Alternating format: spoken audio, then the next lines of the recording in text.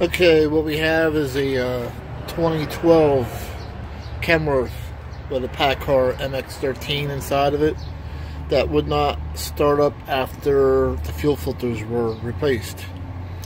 This is the main fuel filter housing that's actually on the engine. There's your glass bowl filter, as we call it here. At any rate, the truck would run for about 5 minutes and then shut down completely. So what was happening, it was sucking the fuel out of this bowl and emptying it, but it was not refilling.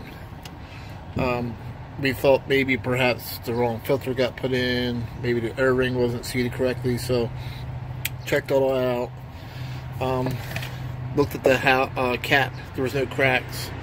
The air ring was in the correct spot, but yet you can prime this up and it would not run. Now the primer for these is right here, and you also have a bleeder. So this takes an 11mm wrench. You open this up, unscrew this,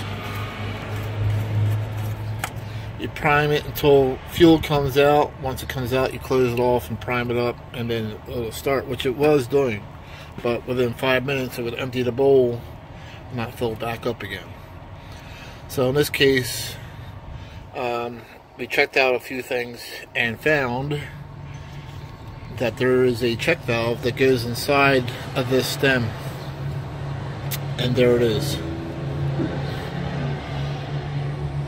This is a check valve that goes in here, and there's a window in there where you can see a little plastic ball, and then there's your fuel port right there where the ball is actually at. Now this ball is not supposed to be stuck inside there like that, so I'm going to show you guys something here. Let's see if I can get this bar. So I took the cap off. There's the ball. As you can see, the ball actually got sucked up inside, which blocked off this fuel port right there. And with that fuel port being blocked off, it could not refill this fuel bowl back up again.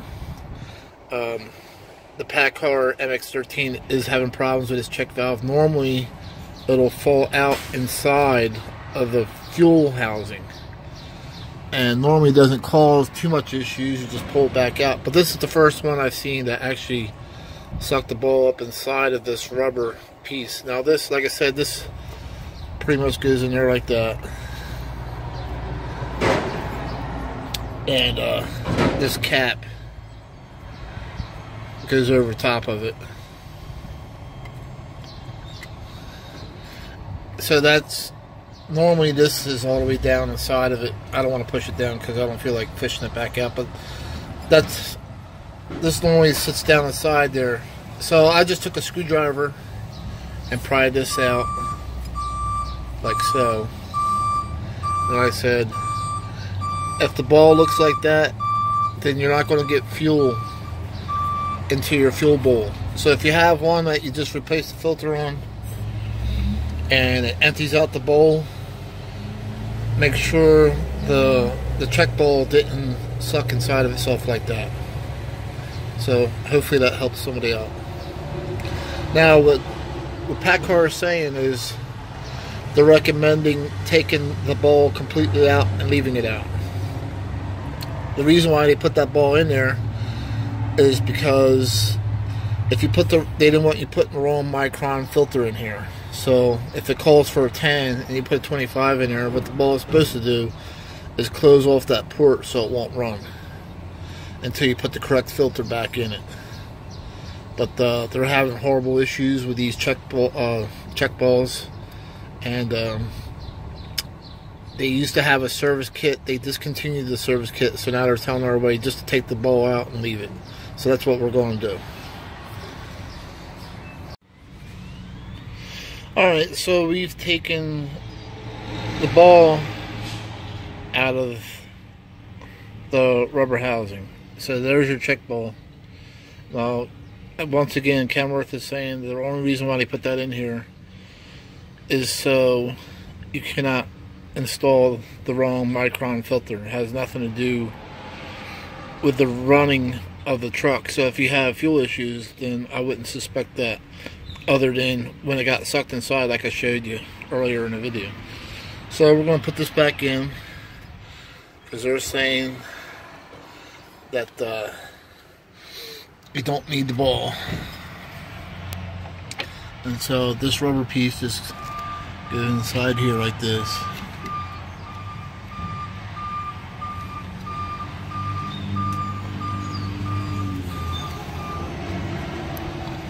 Okay. And then you have your window on the stem, which only goes in one way.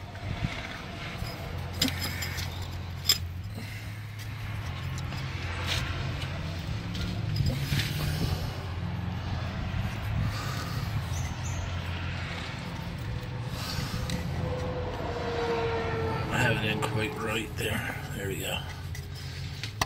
There. Now it's in all the way. So that's how it normally looks when you pull the fuel filter out.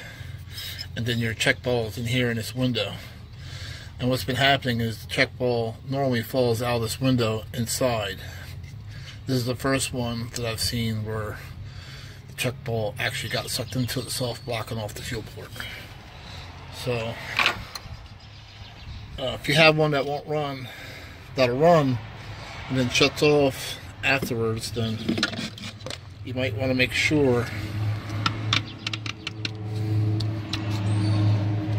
that check ball didn't plug off that port like I just showed you.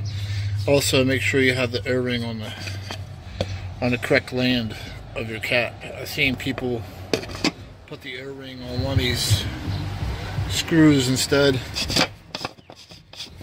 I normally don't fill them up. I'll let the primer do its job.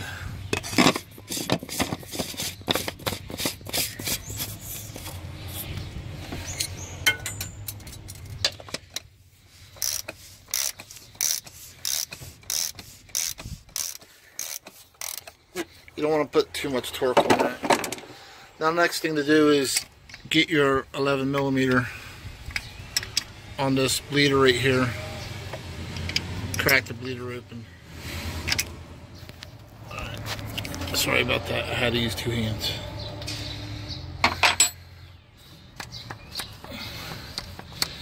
Now you want to prime this until fuel starts to come out.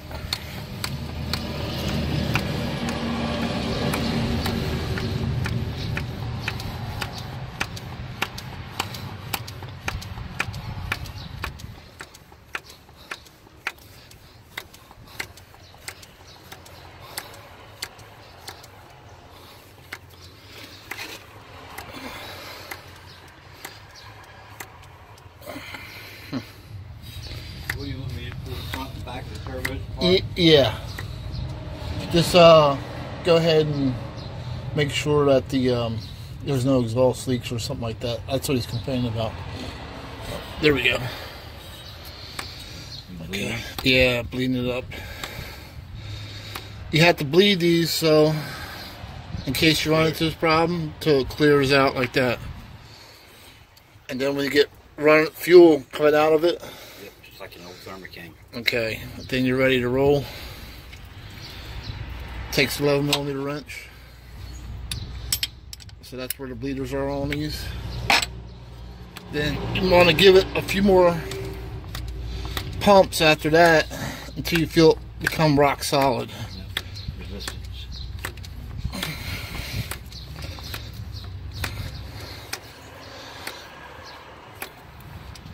Check it out. Yep. So by theory, the check valve, they say you don't need it to run. So let's check it out. Go ahead and start it up. Let's let it run.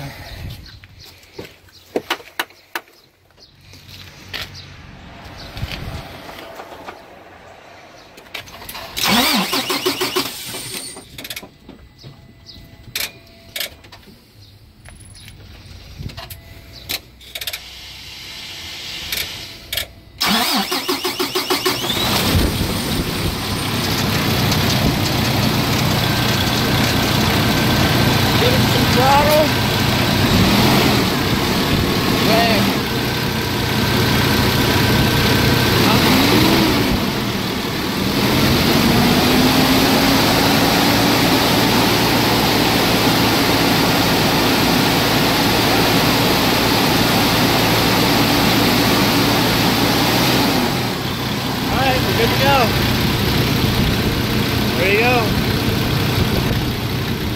That old ball kept it from running.